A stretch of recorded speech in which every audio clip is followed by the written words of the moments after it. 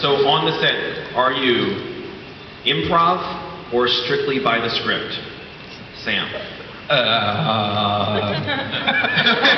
That in itself was quite an improvisation, so I'd say improv. Yeah. What do you want? By the script, mate. By the Script. Script. Good question. How do you want us to do it? By the script? Yes, by the script. Script. Script, guys. Good. Charlize? Yeah? Oh, I'm like a sheep. You just tell me where to go and I just follow. Like, you want me to improv? You want a script? Whatever you want. Kristen? Well, God, I can't say improv now. I think I probably am going to learn my lines now. Okay, when it comes to physical activity and stunts, daredevil or wimp? Oh, God. Sam? Definitely wimp. No, I mean, I think that Rupert's seen that I'm a daredevil, so it's all good. Yeah. Sam is a violent man with a bow and arrow. Yeah, that's all right. Chris? Yeah, I'm a wimp as well. An Australian wimp. No, that's not true. Well, it depends. Give us a knife and a sword and a horse and it'd be some blood, probably my own, but it'll be fun to throw around. Charlize?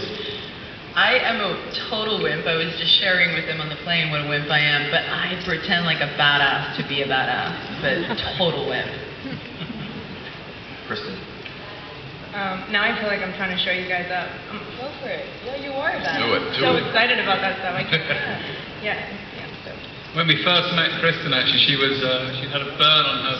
Like, what did you call that area? Kind of lower belly button area.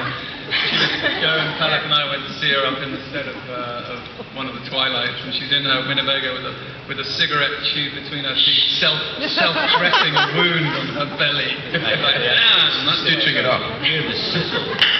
Skin.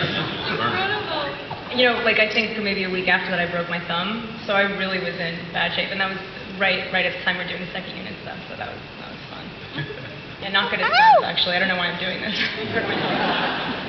All right, and finally, on-set prankster or completely well-behaved? Kristen, you first. I get to set the bar? Yes. I'm very well behaved, and you guys better not mess with me because I take myself incredibly seriously. You're going to be fine because I mean I'm an Oscar winner, so I